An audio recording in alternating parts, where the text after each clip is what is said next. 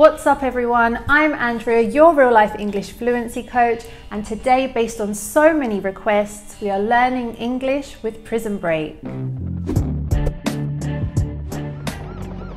the police. You are completely surrounded.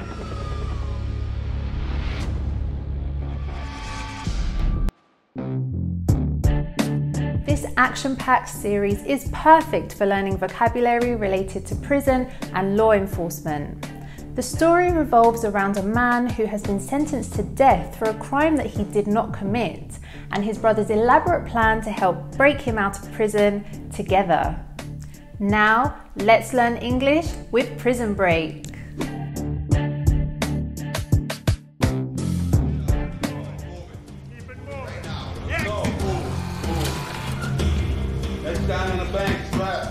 Name and back number.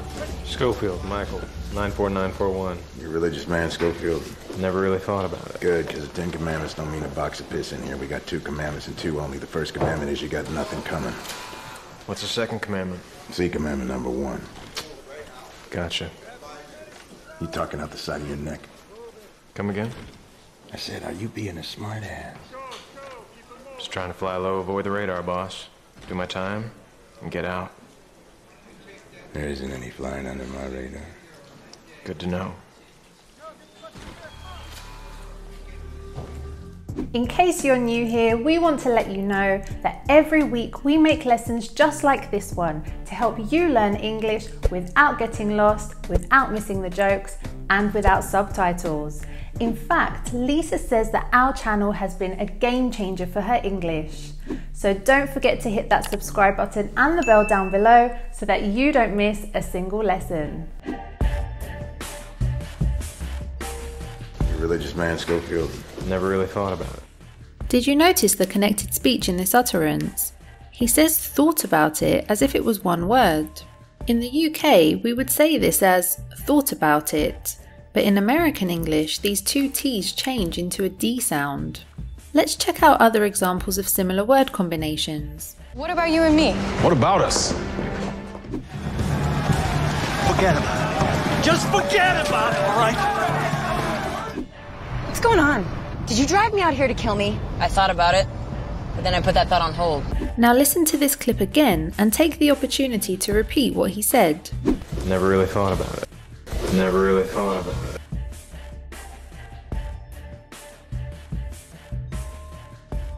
Never really thought about it. Good, because the 10 Commandments don't mean a box of piss in here. We got 2 commandments and 2 only. The 10 Commandments are a set of biblical principles relating to ethics and worship. As Schofield is introduced to prison life, the guard here doesn't mince words. That's to say, he doesn't moderate his language and is even mean and hostile. Clearly, we're talking about renting, not buying. You need an ongoing business, someplace you can slide in, do your thing, and remain anonymous. I'm not going to mince words. This is your best bet. If Prison Break is your pick for what to watch during quarantine, you should know that family-friendly language is not exactly what you'll get. This and the next scenes are full of slang and inappropriate language. Good, because the 10 Commandments don't mean a box of piss in here. We got 2. This is not a very common expression. The neutral equivalent to this is that something doesn't mean anything. The way he says it, however, carries a stronger meaning. We got 2 commandments and 2 only. The first commandment is you got nothing coming. Only usually goes before numbers in a sentence. Example, I have only one brother, or I only have one brother. It is not very common, but if you put it after the number, it gives it more emphasis. I have one brother only. In some instances, you'll even see messages use only in this way for emphasis, like cash only. We understand each other then? Yeah. Friday. Not Saturday, not Sunday. Friday. It's totally understood. I don't want hundreds, I don't want fives, I don't want ones. I know. 10s and 20s only.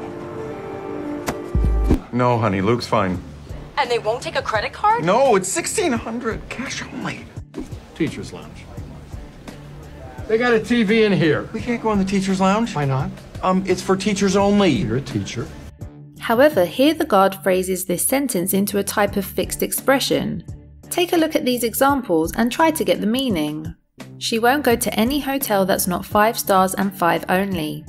I'm selling this car for $3,000 and 3 only, nothing less. Would you like to master how natives really speak? Then I highly recommend our Fluent with Friends course. In this 48-week course, you will learn with the first 2 seasons of Friends, receive PDF power lessons every week, vocabulary memorization software, and access to our Fluency Circle global community so that you are never alone in your learning journey. And the best part is, you can try it right now for free with our 3-part masterclass. All you have to do is click here or in the description box below to learn more and sign up now. The first commandment is you got nothing coming. What he means by this is that Schofield has nothing to look forward to in prison. He will have a bad time there and there's no way to avoid that. What's the second commandment? See commandment number 1. Gotcha. Gotcha means I understand what you're trying to say. Excuse me, Jerry is the director? Which one's he? One in the director's chair? Gotcha. You talking out the side of your neck? Come again? I said, are you being a smart ass? Because Schofield doesn't understand what he means by talk out of the side of your neck, we can presume that the dialogue is meant to transmit to the viewer that Schofield is still an outsider that doesn't know anything about life and the slang used in prison. What you'll probably find interesting is what he says to ask for a repetition. Come again? This is a casual way to ask someone to repeat what they've said if you didn't hear properly or didn't understand. That girl is freaky. Come again? Freaky. Freaky? Yeah, freaky. The guard then rephrases the expression talk out of the side of your neck for us and says, Come again? I said, are you being a smart ass? a smartass is a person who is irritating because they behave as if they know everything. Oh, Granny's old news. I think we have a better story brewing. The Discord at this year's G8 Summit? Don't be a smartass. The network is coming to see Megan today. We have to do a great show. Just trying to fly low, avoid the radar, boss. Do my time, and get out. Here he's using a modified version of the expression to fly under the radar. This means to go without being noticed, detected, or addressed. And what do I have to do? You just find those cons. Only this time, you're gonna do it for me. Unofficially, under the radar. No paper trail. We had a deal. The deal was that you stay under the radar. Is this under the radar, Brad? No, this is an office full of federal agents who now have all seen your face. Yeah, I don't care what they see. He says he wants to do his time. This means he wants to complete his prison sentence and regain freedom. The prosecution is asking that you do your time in a maximum security facility. There isn't any flying under my radar. Good to know. If someone gives you useful information, you can say this. What happens next? Oh, more testing, more success, more fame. Yeah, but don't worry. I will remain the same down-to-earth, humble Joe I've always been. Good to know. Yeah.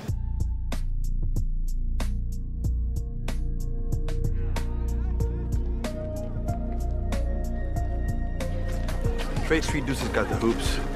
Norteño's got the bleachers. Wood's got the weight pile. The CEO's got the rest. I'm telling you, the guards are the dirtiest gang in this whole place. The only difference between us and them is the badge. Who's the pet lover? He'll deny it, but he's D.B. Cooper. Parachuted out of a plane 30 years ago with $1.5 million in cash. Doesn't look like the type. Who does? Hey, what up, wholesale? You okay? It's gonna be greater later. Yeah. What you doing with this fish, man? It's my new celly. Huh. Wholesale's got it wired up out of commissary. Anything you want, he can get it for you. Trade Street Deuce's got the hoops. Norteño's got the bleachers. Wood's got the weight pile. The CEO's got the rest. Here, he's talking about the different groups, or as they're more commonly known, gangs inside the prison and what they own. One of the gangs considers the hoops as part of their territory. This is a different word for basketball. If you like this sport, you've probably heard the phrase, shoot some hoops. The bleachers is a seated area to sports field, like the one seen here. Weight pile is how some prisoners would refer to the gym. While we're at it, can you guess what's an informal way to say, to lift weights? raise the volume, pump some iron, break a sweat. I'm telling you, the guards are the dirtiest gang in this whole place. The only difference between us and them is the badge. Can you guess which of these is a badge? Who's the pet lover? He'll deny it, but he's D.B. Cooper. Parachuted out of a plane 30 years ago with $1.5 million in cash. He nicknames him Pet Lover because, as you can see, he's showing affection for his pet. Then, to deny something means to say no or to say something is not true. Stealing from a guard. You get thrown in a shoe for that, maybe even add a few years to your bid. I don't know what you're talking about. Don't deny it, I already know it's true. To parachute means to drop from an aircraft, as seen here. Parachuted out of a plane 30 years ago with $1.5 million in cash. Doesn't look like the type. Who does?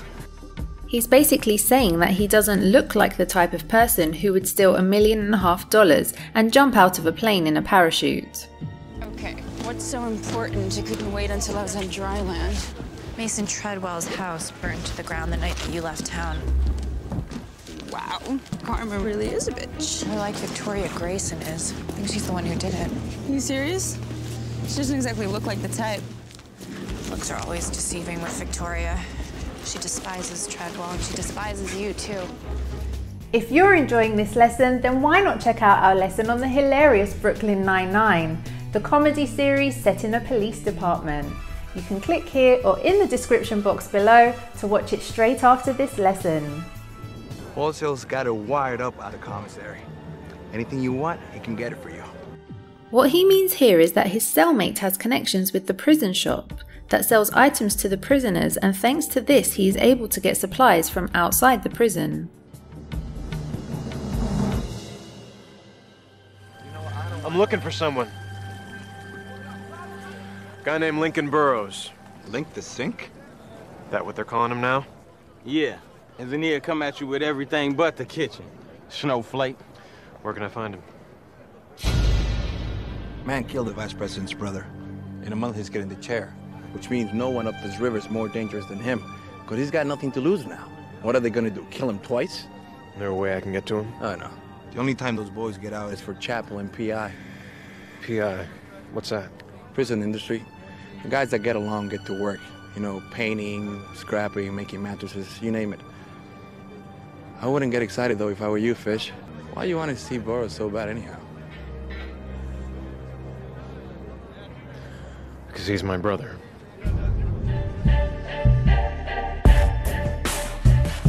I'm looking for someone. Guy named Lincoln Burrows. Link the Sink? That what they're calling him now? Yeah. Engineer come at you with everything but the kitchen. Snowflake.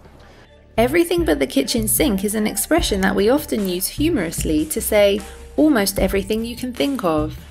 For example, they were going away for only a few days, but they packed everything but the kitchen sink. I'm just gonna add it. Oh, so we can add things now? Yeah, why not, right? I mean, we got the time and we got the ink. Everything but the kitchen sink. What did I just say? A snowflake is this.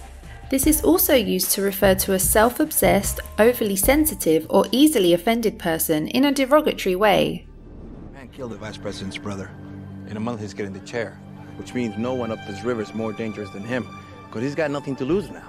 Getting the chair refers to someone that will be sent to die in the electric chair. We say that someone doesn't have anything to lose or has nothing to lose when they are in a very bad situation. So if they are unsuccessful in a task or action, they will not suffer more. Let's see this expression put into use. Becoming president is the most important thing to her. If we take that away, she has absolutely nothing to lose. And I guarantee you she will do everything she can to take everyone she can down with her. And he found himself with nothing to lose in a town that he'd always imagined would be his destiny. And for the first time in many years, Michael had hope. The guys that get along get to work. You know, painting, scrapping, making mattresses, you name it. We normally say this as to get along with someone, meaning you have a good relationship with someone. The way that he says it here is a little different. Here it's a synonym for to behave well. We say you name it after we say a list of things. Let's watch some examples. There's something you should know. What do you mean? He's not some innocent victim, Link. He and Christine have been exchanging emails, phone calls, you name it. They've got some kind of plan. I just haven't figured it out yet. My daddy uses a special shellac on this thing. This is water resistant, heat resistant, you name it. Good to know. I wouldn't get excited though if I were you, Fish. We commonly use the collocation if I were you to give advice. Example, if I were you, I wouldn't go out now. A storm is coming. Hey, you know how it is. Good men doing bad things because of circumstance. I'd call her back if I were you. Tell her to forget you were ever born. I swear to God, man, when I get hold of you. If I were you, I'd be doing everything in my power to demonstrate my competence right now. Why you want to see Boris so bad anyhow? We often collocate so bad after want or need to intensify the meaning of those verbs. How are we doing on the Pugnac? Hey, I'm working on it. We'll work faster. I need that stuff tonight. What's up there in that infirmary that you need so bad? You get me that Pugnac, maybe I'll tell you. Why do you want to stay in here so badly? Someone here I can't bear to leave behind. I guess that means we got something in common. Lastly, anyhow is another word for anyway. In this case, anyhow, or more commonly, anyway, collocate at the end of a question to show that you're redirecting the conversation to the question itself. It means I'll think about it. No promises. Why you need this watch so bad anyway? Let's just say it means a lot to someone in my family. Here you go, man. Yeah. These were seriously hard to get. What you need them for anyway? None of your business.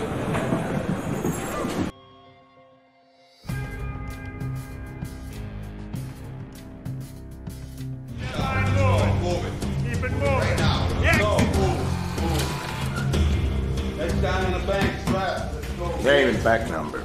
Schofield, Michael, 94941. You a religious man, Schofield? Never really thought about it. Good, because the 10 commandments don't mean a box of piss in here. We got 2 commandments and 2 only. The first commandment is you got nothing coming.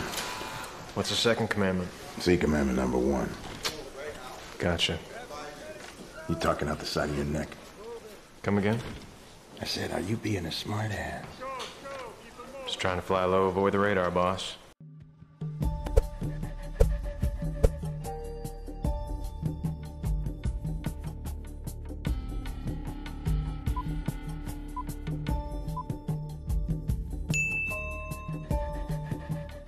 Do my time and get out.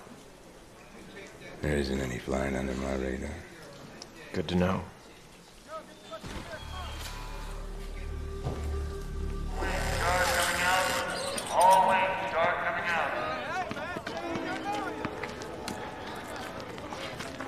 Trade Street Deuce's got the hoops. Norteño's got the bleachers. Wood's got the weight pile. The CEO's got the rest. I'm telling you, the guards are the dirtiest gang in this whole place.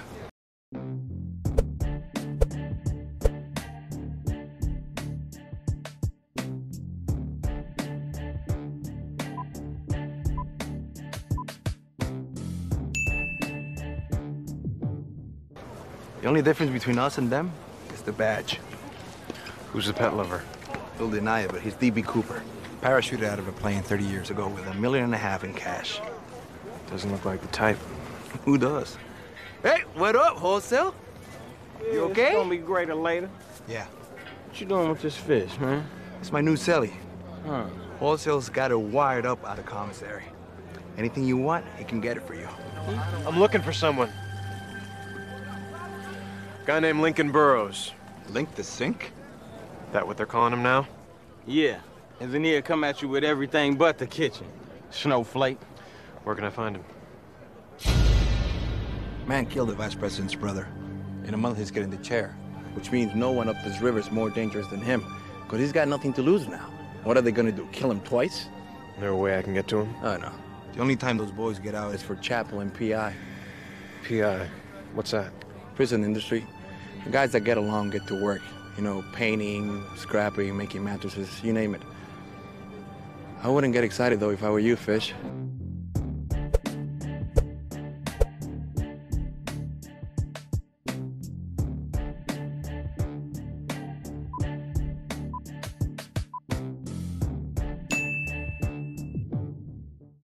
Why do you want to see Boris so bad, anyhow?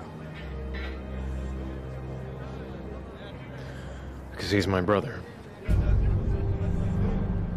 Why don't you start talking and tell me what you want? $50,000. Oh, man. 50 G's? How you figure that? 35 for the pound of meth you stole, and another 15 for my partner's pain and suffering.